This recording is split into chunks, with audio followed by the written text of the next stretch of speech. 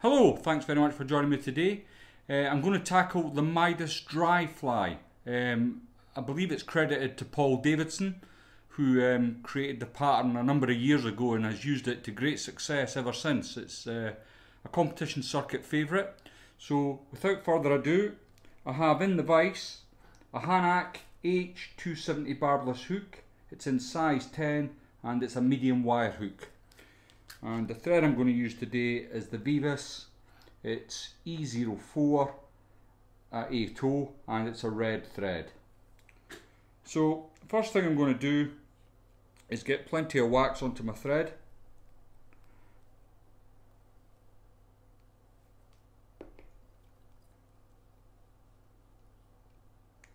And just start a couple of millimeters back from the eye and get a bed of thread down. Now I can see I've got plenty of wax on this and it does help in the long run. Now you'll notice I've not stopped, I'm going right around to nearly halfway down the bend,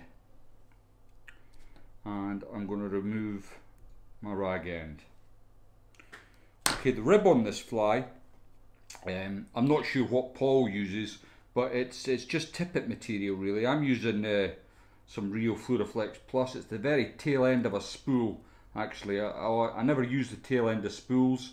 I always find they can be quite weak and you can end up being bust up quite a bit. So I use the end of spools for this sort of thing. So I've taken off a little bit of the tippet that I had left, and before I lay it onto the hook, I'm simply going to, off camera obviously, bite down a bit on the tippet just to make it a bit crinkly. Then I'm going to quickly bring my thread up to the top end and catch in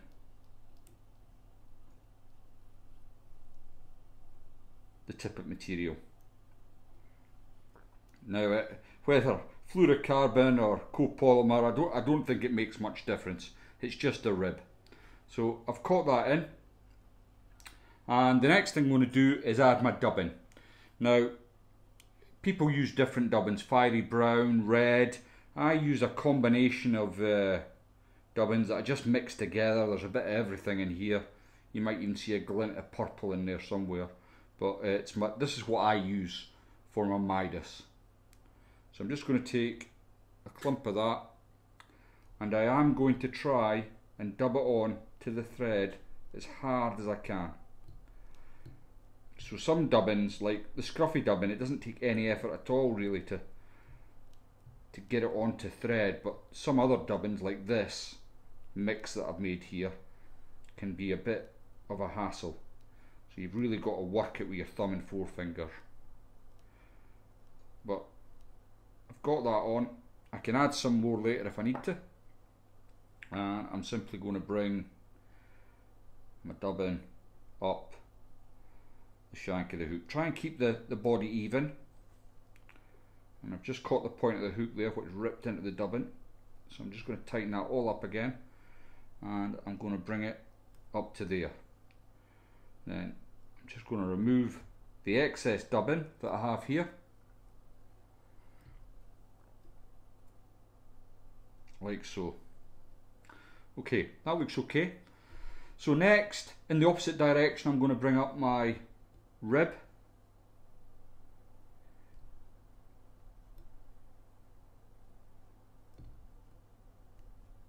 Just bear with me. Nice open turns. They're just shy of 1/8 of an inch apart. Up to where I've finished my body. And I'm going to catch that in with a couple of turns. Like so. Before I go any further, I'm just going to add a little bit more wax to my thread, and then I can catch that in properly. Remove it with the scissors. Now, the legs on this fly is pheasant tail, and it's done in a different way actually, quite an inventive way. I don't know what Paul was thinking, but it does work really well, which I was quite surprised when I first learned how to tie this fly. I thought, oh, that's not the way I would tie the legs, but what do I know?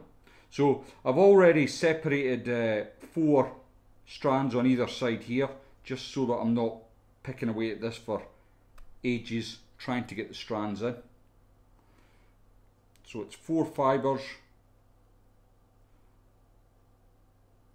from the pheasant tail. I'm going to do your side first. So I'm going to line that up, and it's going to come about 2/8 of an inch past the bend of the hook. I'm just going to hold that in place, and I'm not lashing down tightly here, just pinching loops. You don't want this moving round, you want it to stay along the side here. So I'll come back to my pheasant tail, already counted out my 4 fibres here, and I've taken the next 4 strands, and on my side now I can add that in, and I want it the same length as the strands on the other side. So I can come over again, just loosely to hold the legs in place, and once I've got them sitting where I want them, and they're not quite right yet, there we go, I'll be able to clamp down on this properly. So I've got one stray one there, but I'm not going to worry about it. I mean, when you see this fly finished, you'll just think it's an abomination, because I certainly did, but my goodness, it doesn't half work, or I wouldn't be tying it. So that's me got my legs where I want them. The next thing to do then is about the same amount of material that we used for the body, we're going to need for the thorax. So it's quite a lot of material actually, but we're going to build it up. So I'll try and get it dubbed on nice and tight. Not overly as worried about the thorax area as I was about the body. So I've got that like so. And then we bring up our dubbing over the top, and I'm going to try and leave plenty of room at the front here. So I'm going to come back, and then I can see I'm near the end of my dubbing now. You'll notice that there's hardly any left, so the last 3 turns I want my thread to end up at the front of the fly. So I'm going to come through my thorax with my thread, pull everything back and catch that in there, like so. Now that's looking not too bad now. You might think different, but I'm fairly happy with that. So next is the hackle, and I'm just going to use an old cape I've got here, and I've already pre-selected a feather, and I have trimmed away the edges, and I just need to add a little bit of wax to my thread before catching that in. So, easy enough. Pull everything back, and then I hope you can see, I'm trying to keep my fingers out of the way as much as I can, and just catch that hackle in. Then with my hackle pliers I can grab the tip of the feather, and it doesn't really matter. I mean, I don't bother about, oh, it's 3 turns, it's 4 turns, just however many turns takes my fancy, to be honest. Once you see the finished fly, you'll understand why I'm not being so particular about it needs this and it needs that. But there we go. So I think I've got 3 or 4 turns in there. I'm going to bring my feather up. I'm going to catch that in with my thread. Couple of turns, bring the whole thing back. Sorry, the pliers have got in the way there. Everything back out the way,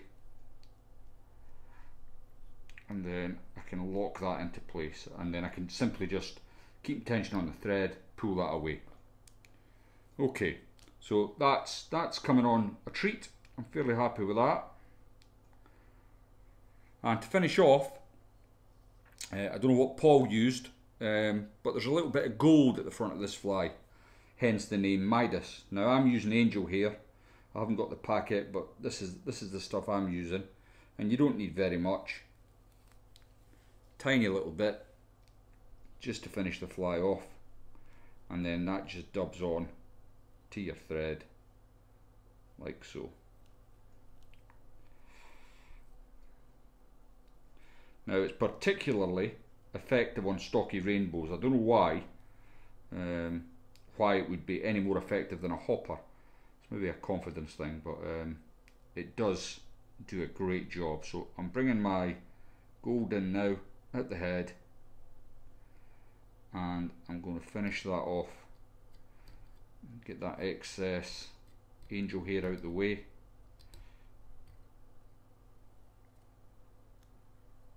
Then I can simply build up a little head, and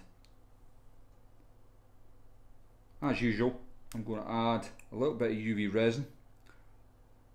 I got away with that there, I don't know if you noticed, but the thread came bundling off the head, so I'm going to have to rework that. But I got off lightly. Sometimes that can be the kiss of death. Your fly all comes undone. But I've been lucky on this occasion. So I'll just take that away. Come in with my UV pen.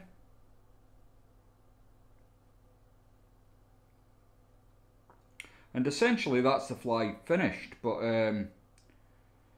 and it looks awful, I know. I mean, I can hardly believe it myself. I look at this fly and think, why on earth would you tie these? But I've got loads in my boxes now in size 10 through to 14s because they're just work. Now, before you finish, get your dubbing brush and get right in. Don't worry about the legs. Don't worry about the wing or the thorax. In fact, don't worry about anything. Just get in there and give it a right good scrub. And the scruffier the better.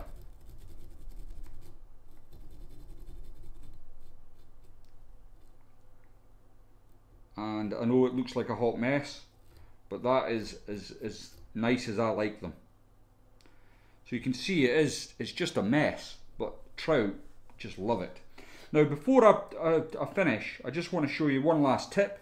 So that's me roughed up the fly, and essentially it's finished. But what I do is I add some of this stuff, and it's like Permafloat or Michelin dry fly silicone is what this is. But you get Permafloat does the job, and what I'll do is just really give the fly a good soaking in this.